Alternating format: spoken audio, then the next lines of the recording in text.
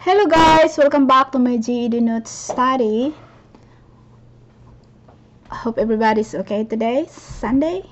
Have a happy Sunday. Today I would like to share to you about GED science. We have a small study lesson and a practice test for being faster to get the answers. So let's get started. Here's the lesson. In general, adults can breathe in and out between 12 to 20 times per minute. People breathe faster when standing up than those sitting down. As the adults get older, they breathe more slowly. Children breathe twice faster than adults. Women breathe faster than men.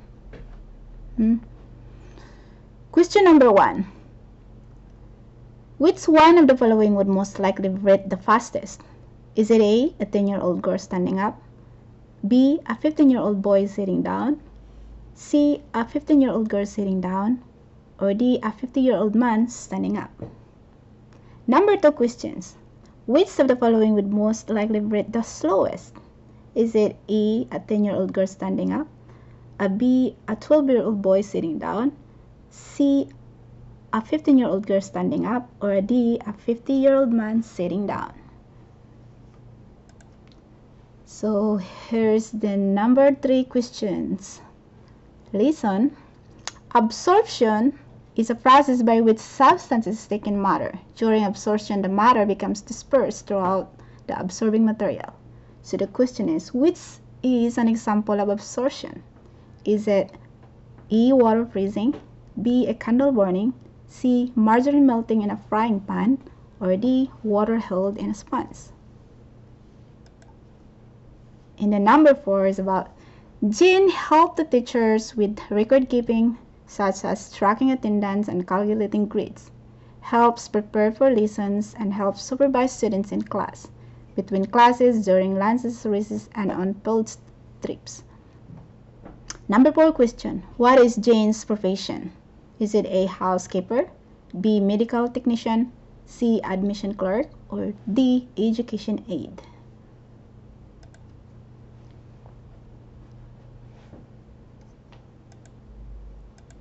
The number 5 question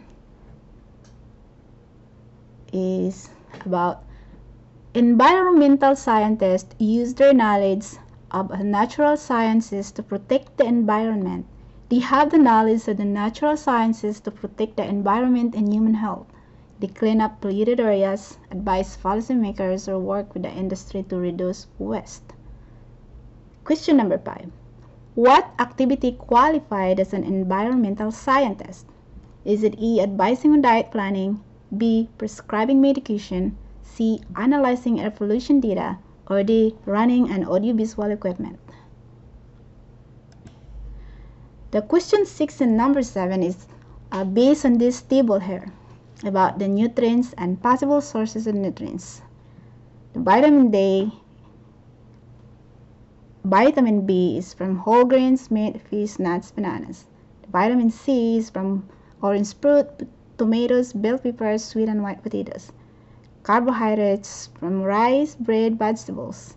Proteins from meat, fish, eggs, beans, cottage cheese. And vitamin A is from carrots, broccoli, spinach, milk, green leafy vegetables. So here's the question number 6. Leah's lunch consists of tuna fish sandwich on whole wheat bread with lettuce, a glass of milk, and a carrot sticks. So the question number 6 is, according to the food table above, which nutrients is missing?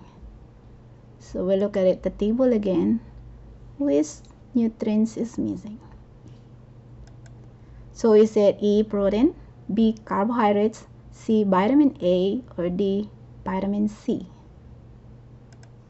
Question number 7, still based on the table above. In order to get protein, what group of food do we need to include in our diet?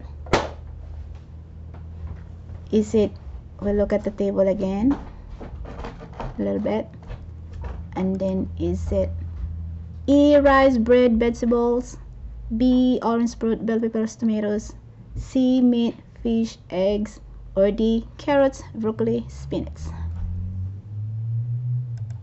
So let's go to the number 8 questions. There's information.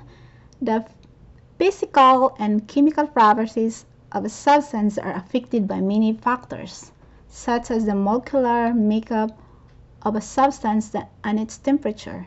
The thicker a liquid is, the more slowly an object should fall through it. Number 8 questions.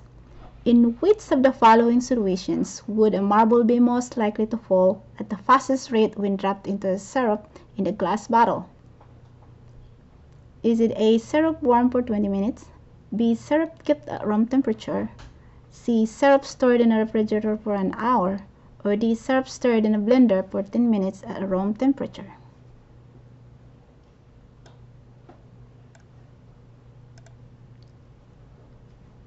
Here's the number 9.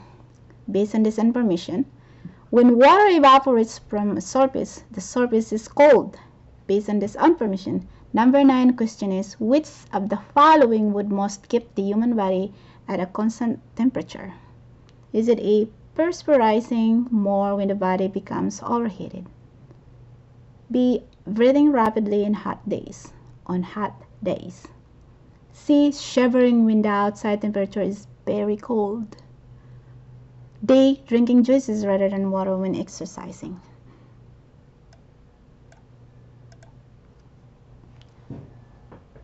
This is the last one, information. During an electrical storm, a lightning flash is seen before the sound of a thunder that it generated can be heard. The farther a person is from the storm, the greater the time interval between the light flash and the arrival of a sound. The number 10 question. Which of the following statements best explains this phenomenon? Is it A, the density of atmosphere decreases when the speed of light, B, sound travels somewhat faster than light, C, electricity can travel rapidly in the Earth's atmosphere, or D, light travels faster than sound? So that was the 10 question, guys, and some lessons. So let's go to the answer. I'll give you the answers.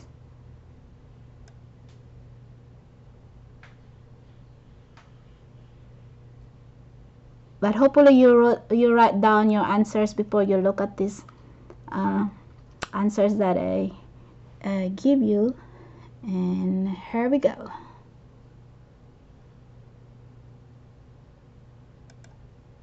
Here are the answers.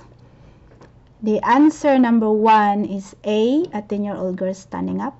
Number 2, D, a 50-year-old man sitting down. Where's the down? Number 3, D, water held in a sponge.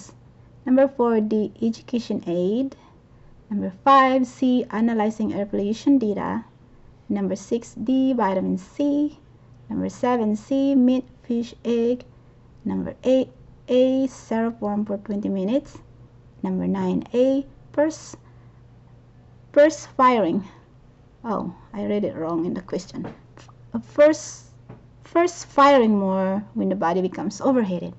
And number 10, last one, is the D, light travels faster than sound. So that's all the answer, guys. And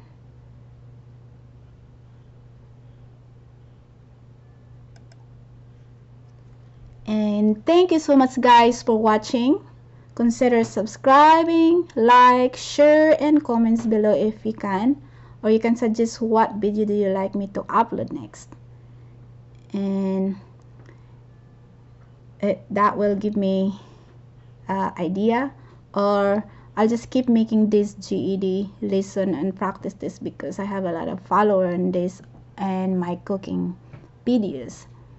But I still sometimes share to you about travels and animals and other stuff that I would like to. So have a happy Sunday, guys. I will see you in my next video. You have a wonderful day. Take care and bye.